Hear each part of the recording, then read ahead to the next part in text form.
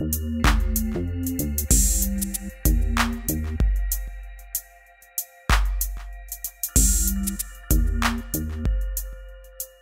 today I have the great honor of talking to somebody whose work I've been following for a while. Kind of been a fanboy here. His name's Andrew Ikenberry, and he is a mastermind here behind the company Qu-Bit. Now, I think I was user probably number 1.5 or so of the Nebula when it first came out. And I've always found their work to be intriguing because it takes ideas and takes them to their proper conclusion, I think. So, with that kind of a ridiculous introduction, let's say hello to Andrew. Hey, Andrew, how are you? Great, Darwin. How are you? All right. Thanks a lot for taking time to talk to us. I really appreciate it. Sure. Thanks for having me on. So, let's talk first of all a little bit about Qubit and what you guys are working on right now. Well, you started off with the Nebula, but you have quite a stack of modules now, right? Yep. We just announced 4 new ones at NAMM. That's awesome. What can you tell us exactly what they are? Sure. So we announced the Chance, which is a random voltage generator, sort of a successor to the Nanorand. It really takes all the concepts we were experimenting with there to the next level, and sort of gives it a different sort of interface that we realized was really useful. So the crux of the design, it's got 3 unique types of random CV outputs. It has a smooth voltage output. It's got a discrete random voltage output, so that's just like running white noise through a sample and hold.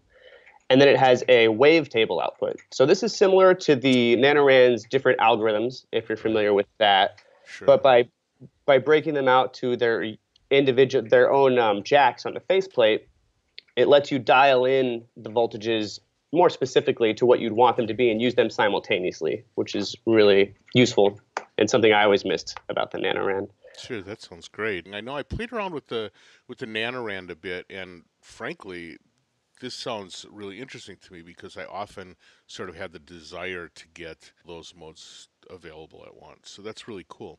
What else you got? So we also announced the Contour, which is a quad envelope generator.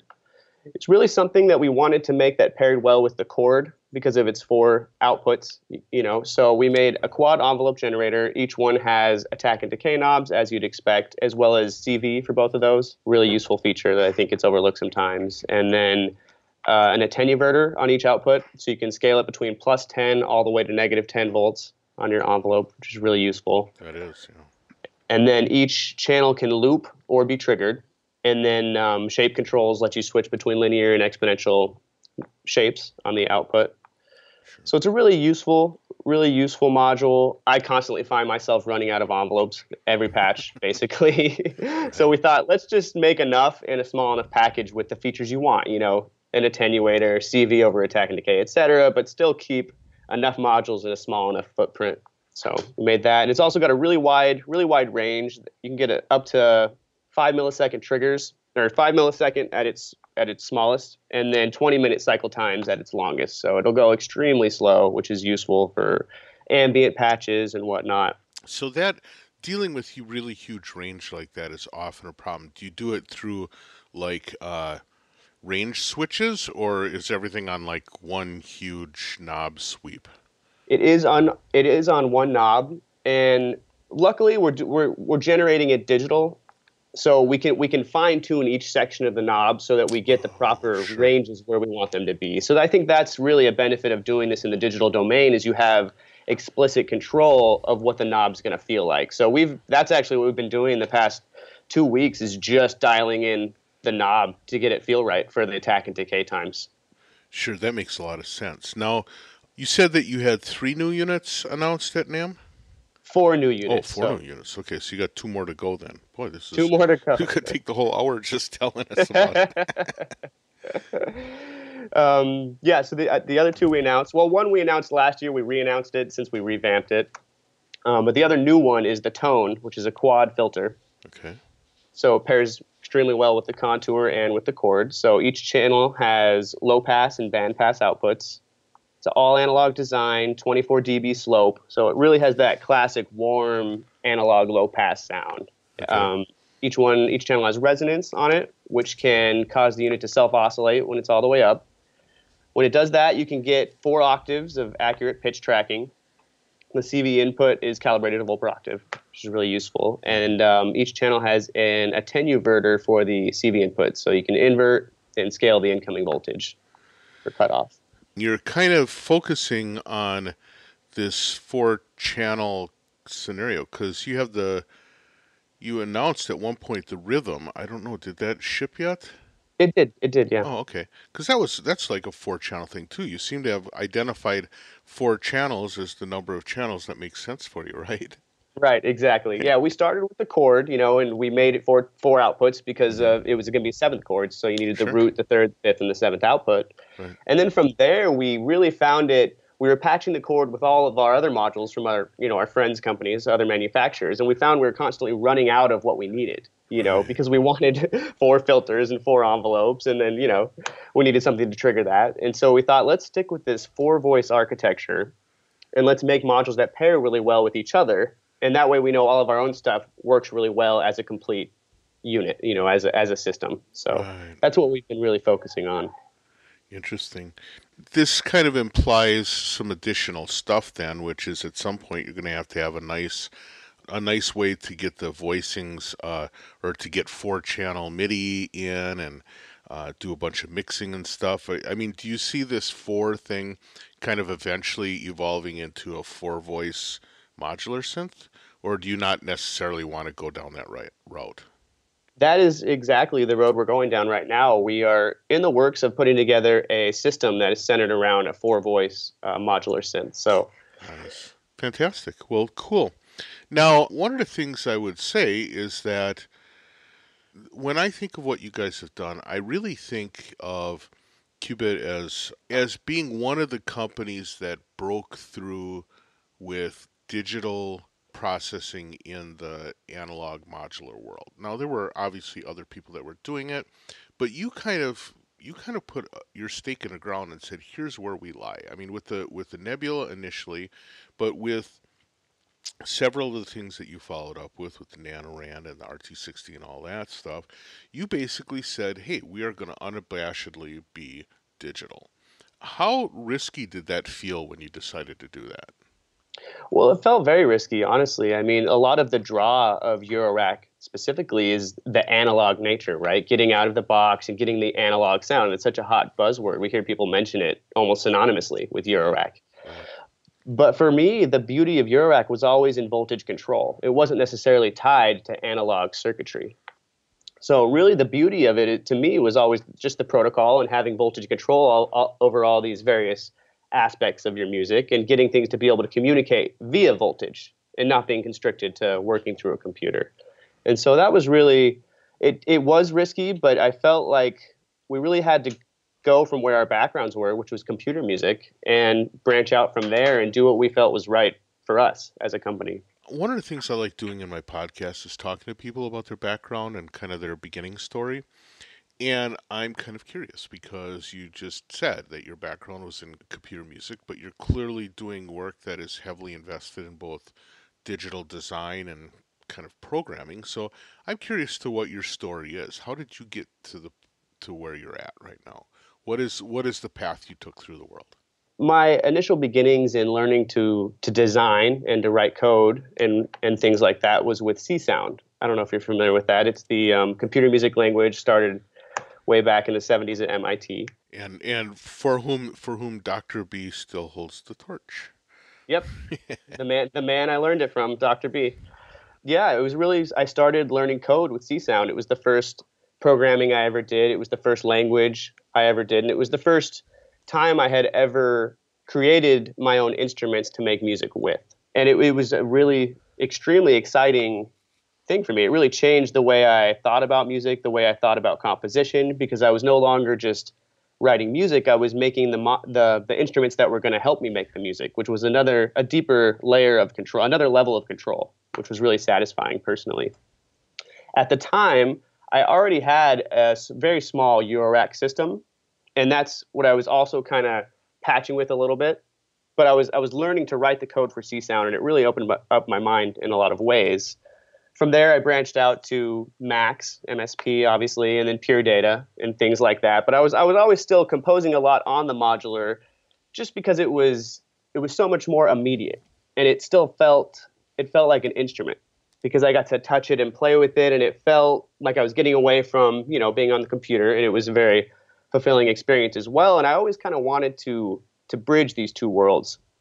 And so for a couple years, I was working in these disparate areas, learning to code, working with Max and Csound, but also patching a lot with the modular. And then I learned about the Raspberry Pi, and it completely changed my life because I realized the Raspberry Pi can run Csound and Pure Data, and it's small enough to fit on the back of a module, and I can give voltage into it.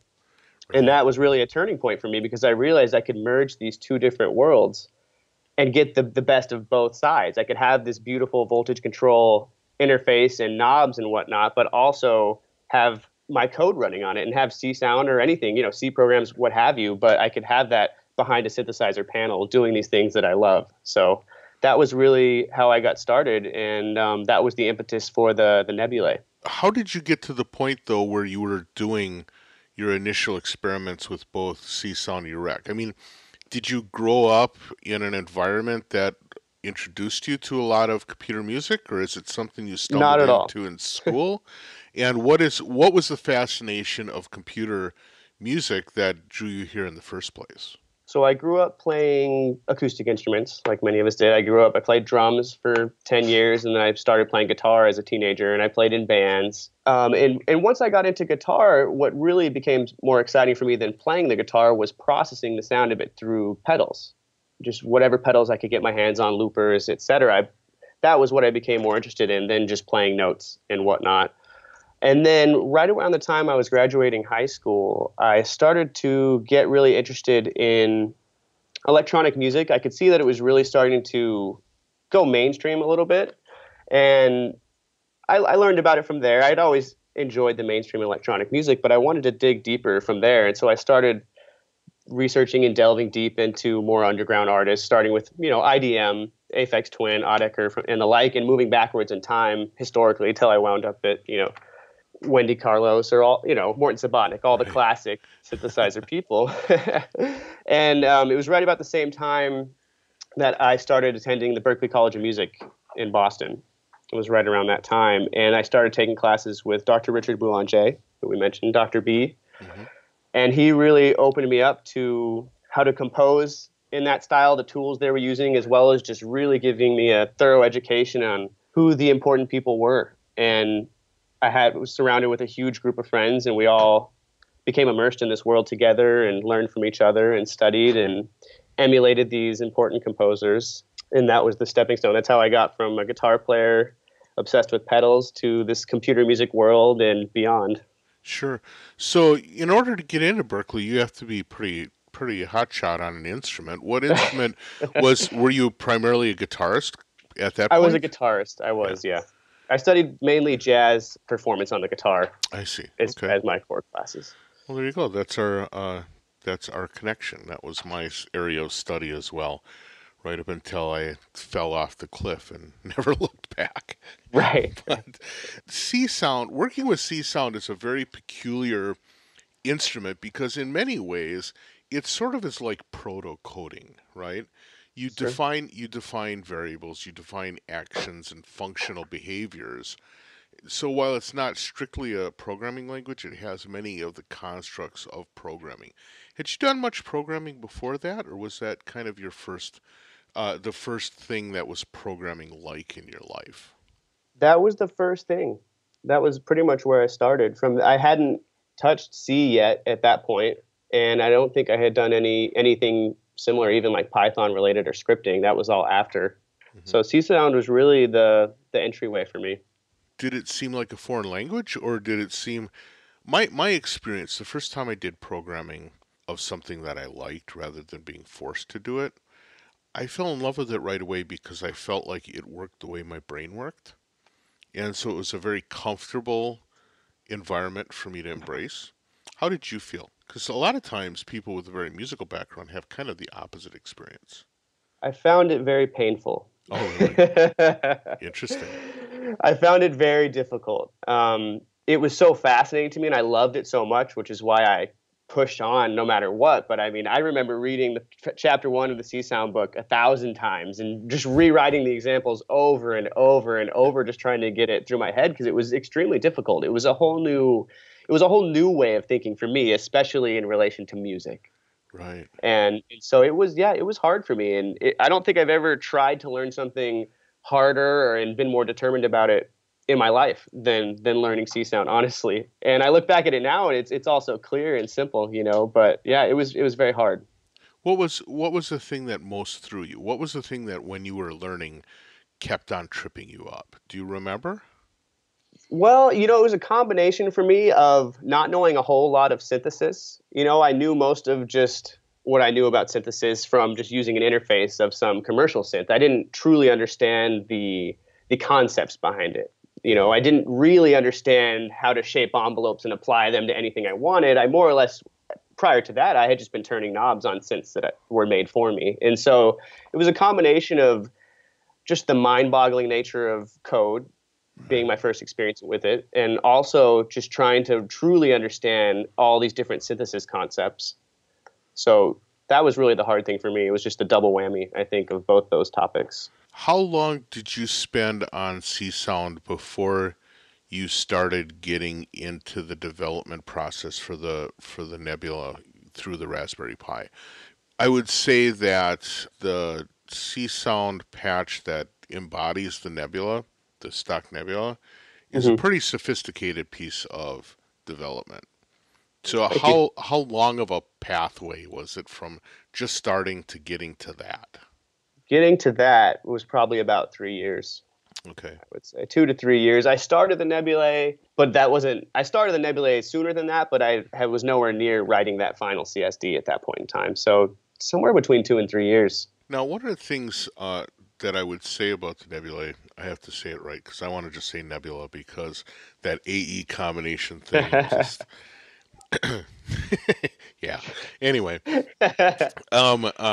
the nebulae, one of the things I'd say that I think was made it really successful is that it's much more than just a Raspberry Pi behind a panel. You made an opinionated device, a device that said, yes, it's a computational tool, but it has a purpose, and that purpose is X, right? Now you made optional ways of interacting with it and stuff that were cool, but I felt like one of the things that really made it successful was the fact that it was opinionated and it wasn't just a generic compute module. Right.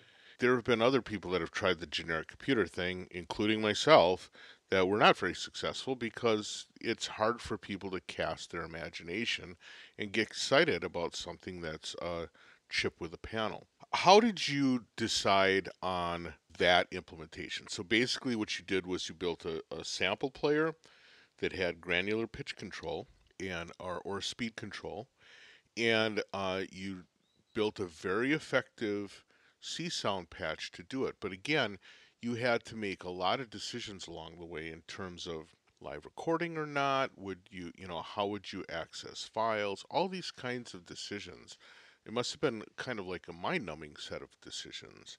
What was the process of coming up with what you would limit yourself to? Because that's the problem with starting off with a computer is that immediately you can say, if I only put 75 knobs and 32 buttons, I could do everything, right? Right. Right. And the last thing you want is a module that does everything. Right. How Exactly. did you winnow it down to the set of functions and controls that the Nebulae embodied? Well, it was a difficult decision when we first got started. You know, we had okay, the Raspberry Pi, we have C Sound.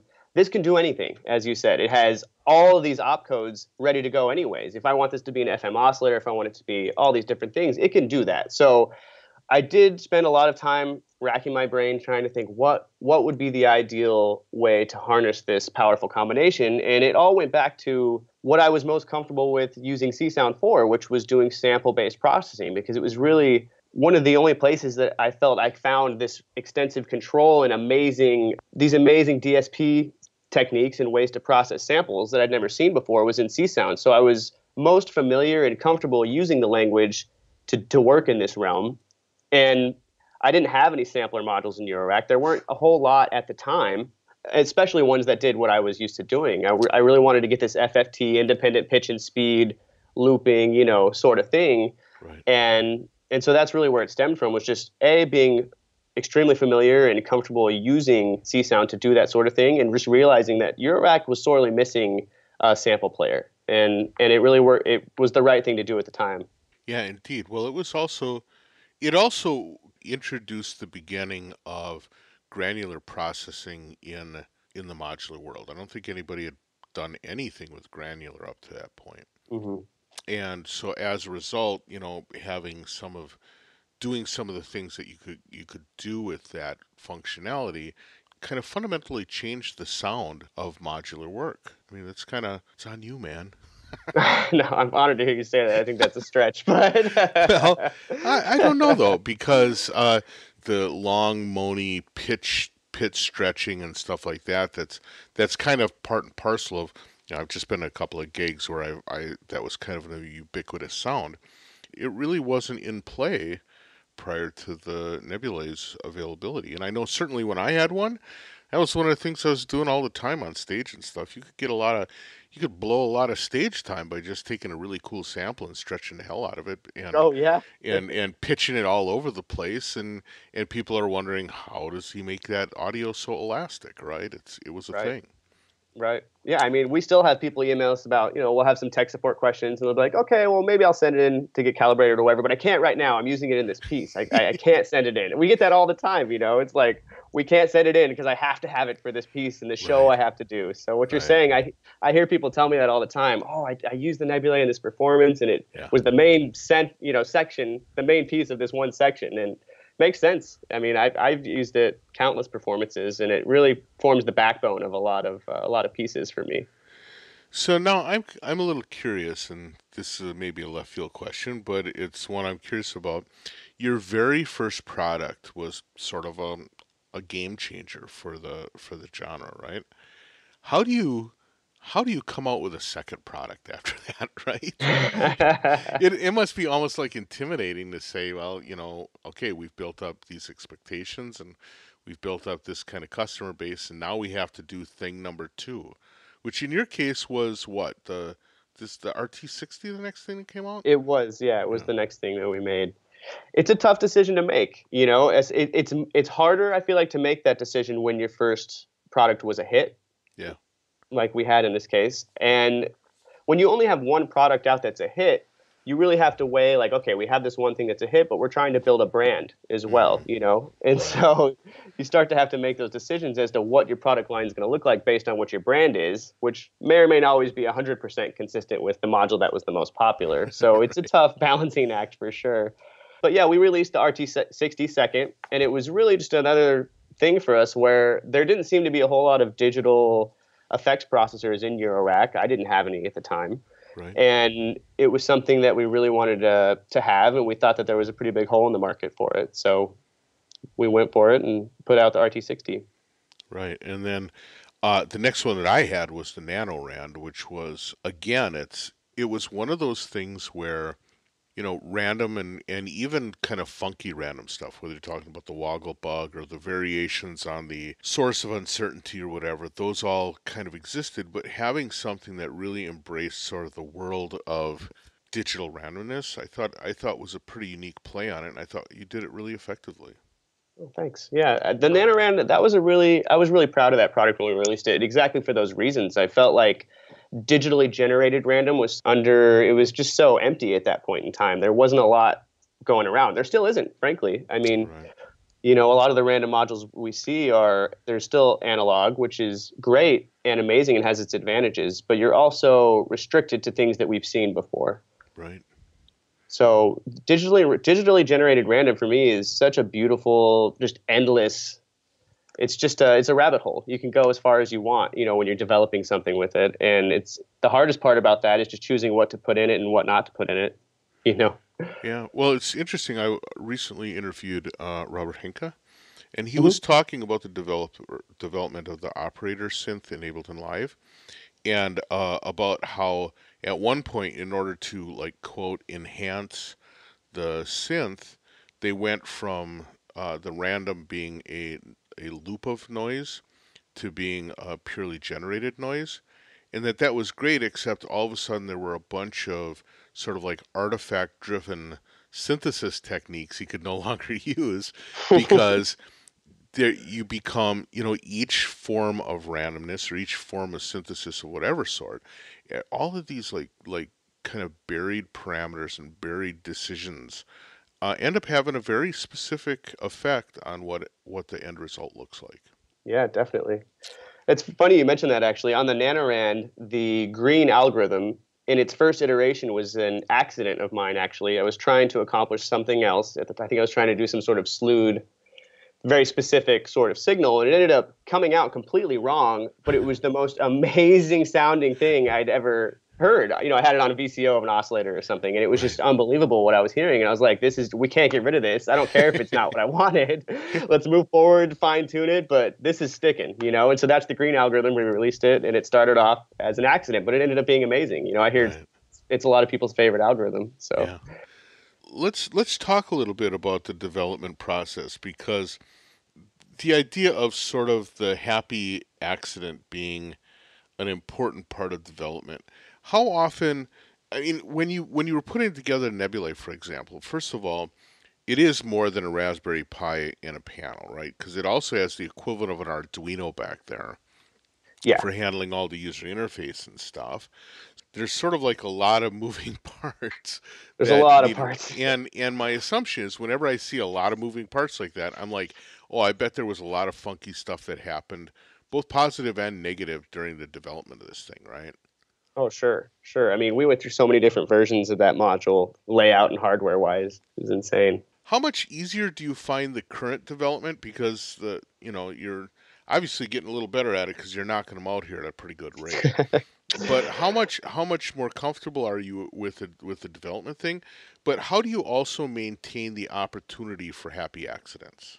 Well, the good thing about development is it's like anything. Once you get a process down, it takes less effort to do things better than you did them previously. And that's what we found is we've really, at this point, we have a good process down that we follow, but we always leave room in the process for multiple prototype revisions. And most importantly, we leave time to patch with it and to get other people to patch with it and let us know the feedback so we can think about, okay, well, we didn't anticipate this feature coming out that way. And actually, I never thought to use it this way, but we should really explore that a little bit further. And we still have time to change it. So we have our process, but we leave room specifically for happy accidents and serendipitous moments where we find these things that we like on accident. And then that winds up being more of a feature of the module than we thought it was going to be before, or it becomes a concept for another module altogether. It's hard to say. Right. Can you give us like a concrete example of a situation where maybe your development changed because of something like that? Or maybe where a new product showed up because of that? Sure, sure. Well, the chance, which I already mentioned a little bit, stemmed from the nanorand. The nanorand, as some people may or may not know, it has an internal and an external clock switch. Hmm. And so instead of it just normaling so that when you plug in a cable, it becomes externally clocked, like some modules, you can flip the switch between either one. So you can leave your clock going, flip it off, and it just stops running at the same time. And it's a toggle, so it wasn't the intended use of it wasn't to be a performable feature, but I use it a lot to kind of just pause everything and get it to stop. So when we started doing the chants, we wanted, to take all these nanorand concepts, all these things we'd learned. I thought, hey, instead of having either at normal so that you clock it when you plug something in or have a switch, why don't we just add a completely separate thing, a freeze button? Why don't we just make it so that you can just hit a button, stop the module in its tracks, and then you can unfreeze it and it keeps going? And that all just came from not particularly liking the way the toggle felt on the nanorand, but loving the way it functioned when I was performing with it. So that's an example Interesting. of that happening. Yeah, well, and it's interesting you mentioned the concept of freeze functionality, because that too goes all the way back to the nebulae, where one of the things that was a fabulous and mind-bending thing was this idea of freezing, a very particular digital concept in terms of audio processing, right? Right. So you're working on developing sort of like this four voice based system, which sounds really pretty exciting because the idea of polyphony and modular, they seem to be concepts that clash, you know, our two foreheads running into each other, right? Right. But I'm curious about what can be the real winner in that kind of environment. I mean, at this point, you've probably played with prototypes and stuff enough, so you're getting a sense of why this is important to you. I mean, I'm assuming you do because you're going through with all these products. What is it for you that this multi-voice system really opens up?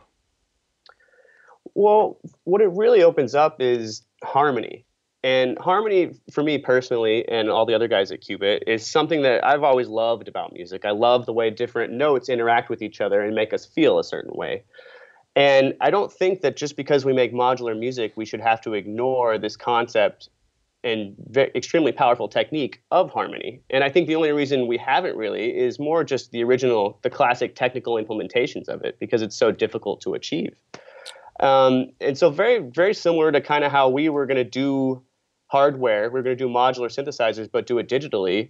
We thought, hey, why can't we make an oscillator that makes polyphony easier to achieve and at least possible to use in a compositional context? And so we wanted to open up polyphony in the modular, still be able to have it voltage controlled, still be able to have a generative patch, but at least have the capability to have chords and chord progressions or different notes interacting with each other. And that has been the whole impetus for this series of modules was making it accessible, making harmony and chord progressions accessible to everybody, you know.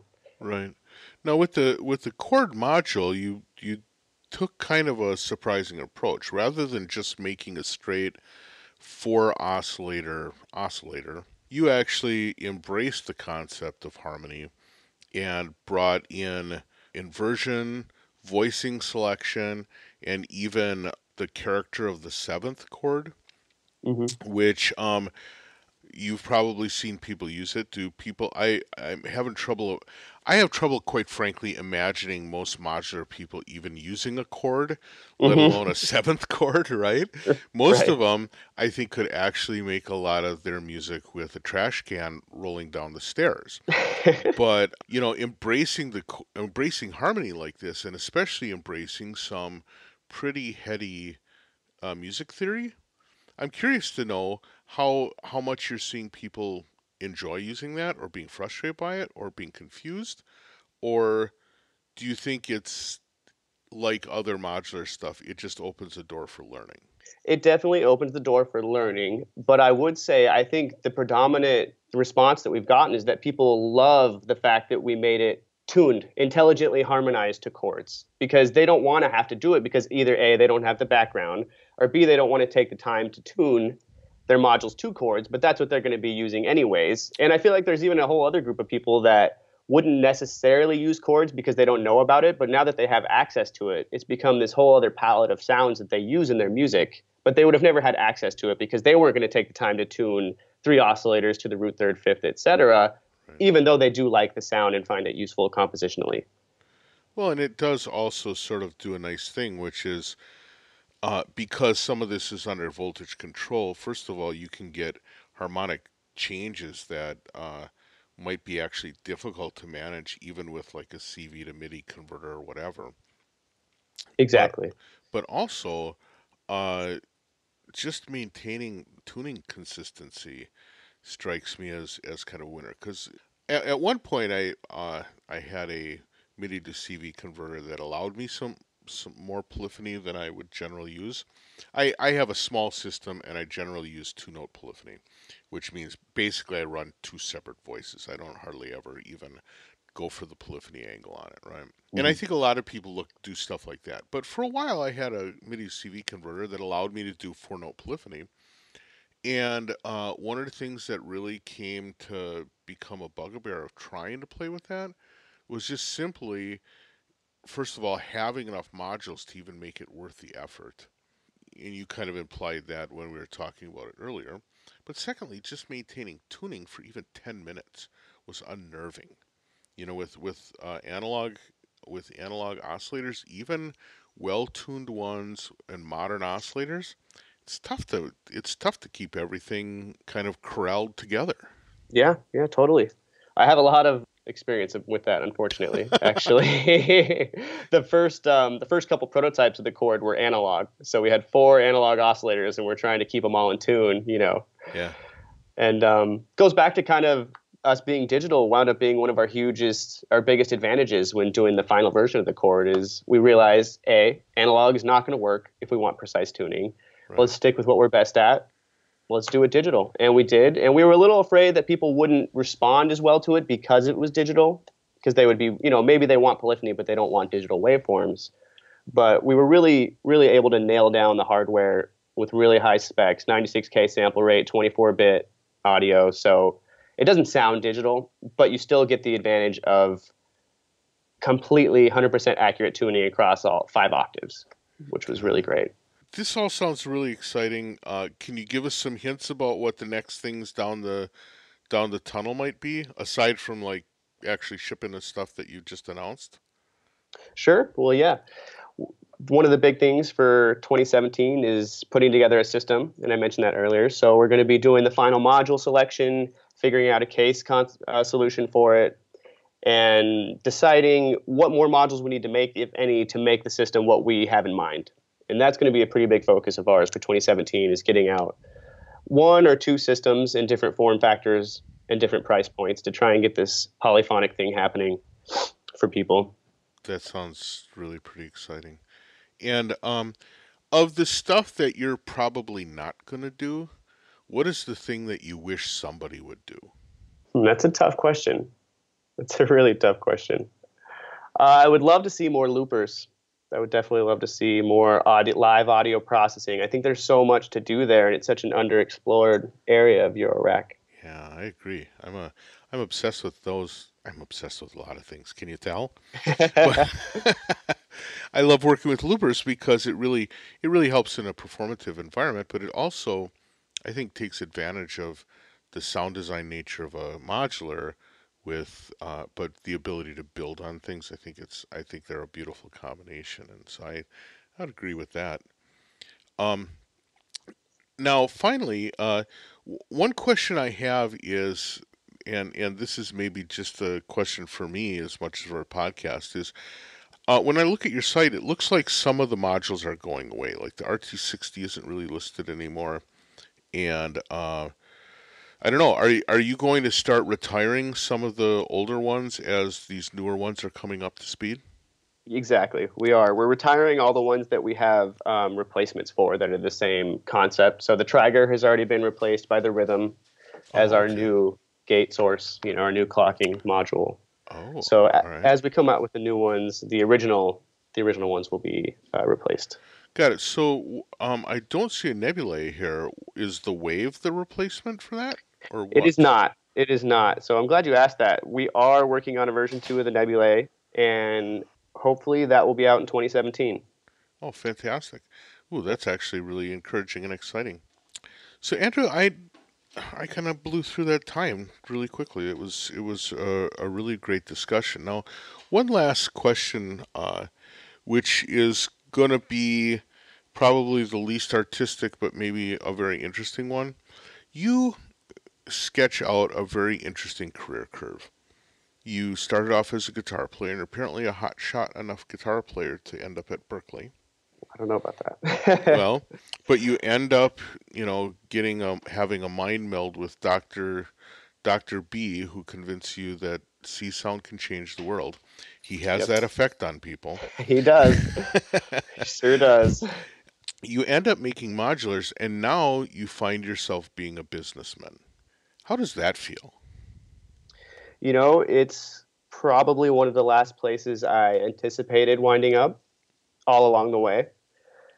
But it feels really great, and I feel really lucky, honestly. I feel extremely lucky to be able to combine these really disparate areas of my life and combine them into something that I can sell to other people who enjoy them and get to use them for the same reasons I got into it and made them from the beginning. So, yeah, it feels strange sometimes to be bashing away at QuickBooks and writing 1,000 emails a day and whatnot, and trying to figure out pricing structure. It's not where musicians think they'd wind up being after school, after music school. But no, I feel really lucky, and it's a special job that I get to do every day, and I don't regret a single minute of it. Well, Andrew, that sounds great. And you know what? I envy the work that you do. I think you do fantastic work. You get a chance to work with some incredible people. A lot of incredible artists are using your stuff. That all that stuff leads to a real, a pretty cool gig, I think. So, congratulations on pulling that together, man. Thanks so much. All right. Well, with that, I will leave you to go on with your day. Thank you so much again for your time, and have a good one. All right. Thanks for having me. Really appreciate it. All right. Bye. Bye.